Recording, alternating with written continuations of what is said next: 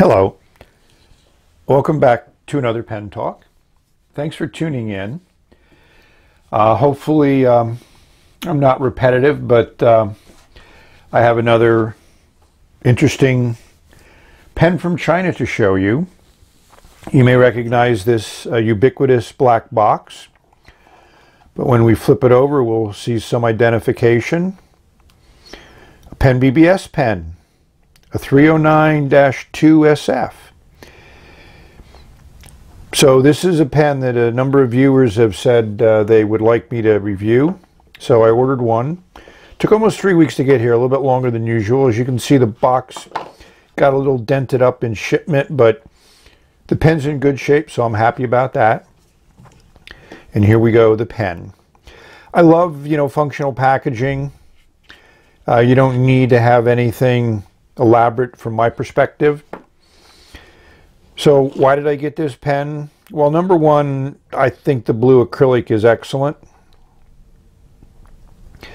It's a nice combination, some nice chatoyancy, some little bit of black in there.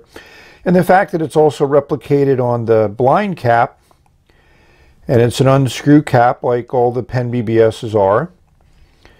Almost 2 turns to unscrew, and then you have a blue section. So blue, clear, blue, blue. So I think it's a great color combination. And as I did my research, Frank Underwater has done a nice report on these. We'll give you a link to that in the description. They come in 34 colors. Here's the auction that I got and the price that I paid. They're currently running a little bit less than that price. Here's all the colors, or a good percentage of the colors. They come in this nice acrylic here, they come in solid acrylic, and they come in some transparent colors where the barrel is, a transparent green or blue or something of that nature. So 34 different colors of this pen is just amazing. There's also a lot of other pens, and the PENBBSs come in multiple colors. So if you have a color that you like, and if you like one of these PENBBSs, I certainly strongly recommend that you pick one up before they're gone. The green Lingmo L'Oreal disappeared fairly quickly. So this is just a well-designed pen. Every PENBBS has the same design for the section. It's a little bit of resistance to unscrew it, but once you do, there's a lot of fine threads there, which are nice to seal the barrel. With this, a piston filler, you got the same kind of scenario that you do with eyedropper, where your ink is full here in the barrel and in touch with all of the section. And there's that nice little O-ring there. Obviously, I'm going to silicone these up, but they feel pretty good right now.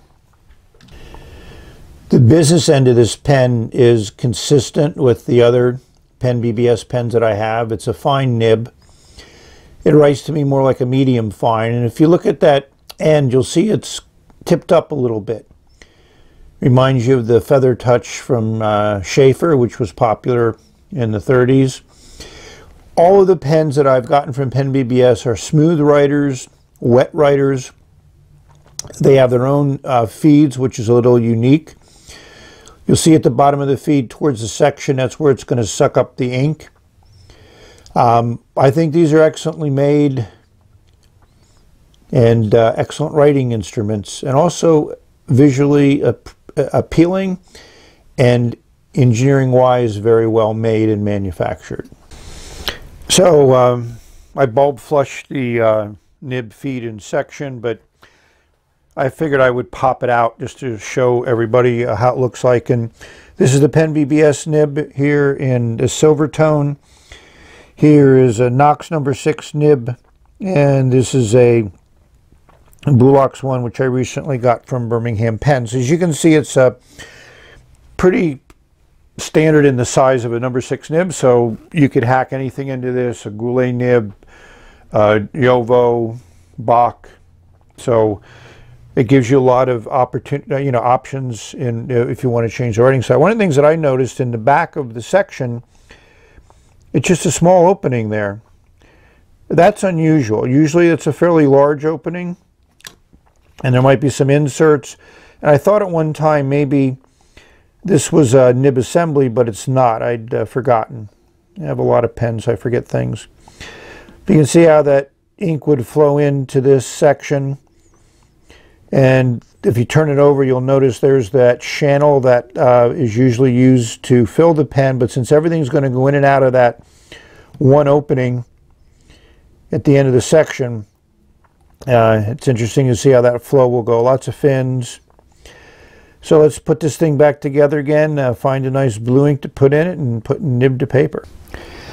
Just to put my PENBBSs in perspective, we have now 5 in my collection. All of them have their unique characteristics, but one thing to keep in mind, they all have this same nib. Hard to tell from descriptions as to whether they make different nibs, but they all have the same nib. So I have done a video where I've replaced the nib. One of my viewers commented that hacking wasn't the proper term. I still like it, but we'll say replace. And it works well. You know, the feeds are good on these pens, and the materials are just nice. I mean, they don't skimp on materials. The quality, fit, and finish and everything else is just nice.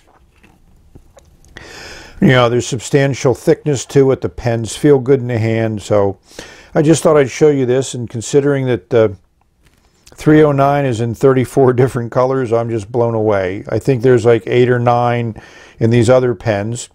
And they also make a long kind of like writing pen. Here's that auction. And it also comes in a number of different colors. So I have picked out my ink. Some of you may have guessed that. So again, this is Ink Art ink, which is just slightly different formulation from the regular Robert Oster ink. Apparently it has some stabilizers added to it. So I figure that this silver ring here unscrews if you want to remove this to work on the piston, re-grease it, or do a thorough cleaning, but I'm not going to do that right now. One of the things to keep in mind is the first turn is a little bit stiff, so this cap is not going to accidentally turn on you. So we're going to put it down to the bottom.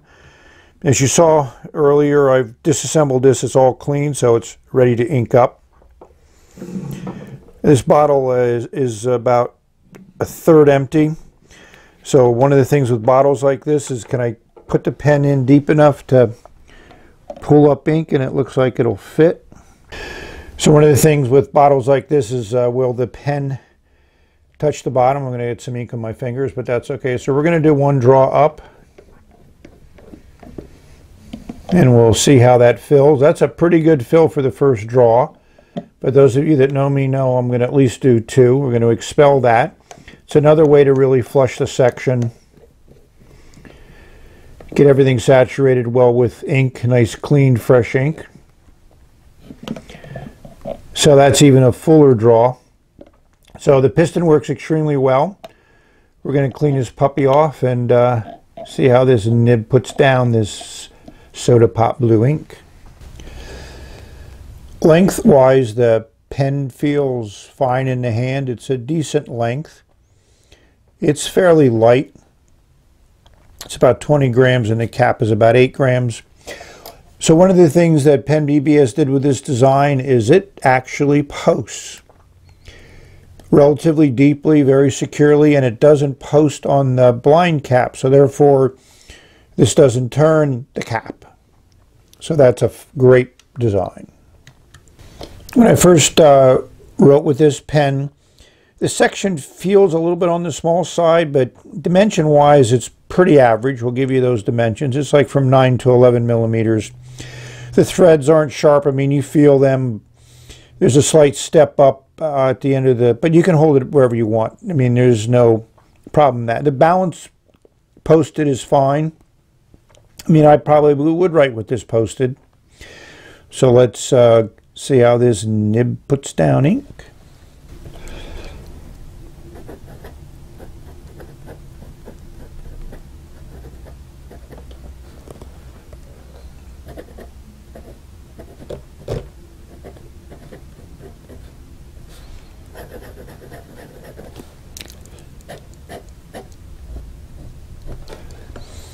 This writes like all the PENBBS pens I've had. There's a nice amount of feedback. It glides. And because the nib has a little bit of a bend to it, you know, if you lay down on about a, more than a 45-degree angle, closer to the paper, it's a fairly medium to broad line, but if you raise the pen up, the line gets finer. I'm not certain that that's something that I could do for normal writing, but as an everyday pen, this thing would work fine. The nib has a little bit of softness to it. At one time in these reviews, I thought the SF meant soft fine. But, it's not something you'd want to do on a regular basis, but it does really gush out a decent amount of ink. I think the feeds that they use in these pens are excellent. Quality is consistently good. So hopefully you've enjoyed this look at another PENBBS. I highly recommend it. So if we're going to rate a pen, I'm going to a 9. It writes extremely well, writes consistently well, extremely well made. And also the other thing that I look at is, even though there's a lot of piston filler Chinese pens on the market now, they've certainly done, as usual, some interesting things. I think this is a pen that will last a considerably long time. You got your nice big cap band here, which is going to stop any type of cracking. There's your 309 on the cap band.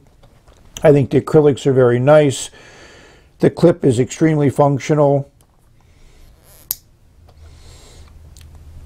I'm certain this finial at the top would unscrew if you needed to take that apart, but I see no reason to do that now.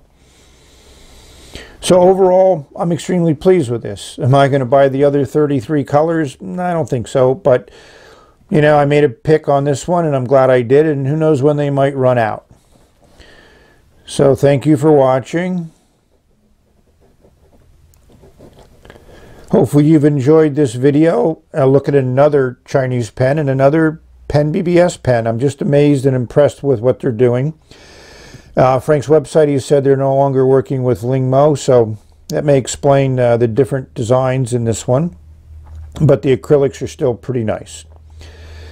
So may you have excellent pen, ink, paper, writing experiences. Put your thoughts on paper. Share them with people. It's a great way to communicate. So until the next video, this is the end of this one. So I will say bye till later. And Soda Pop Blue is a nice blue.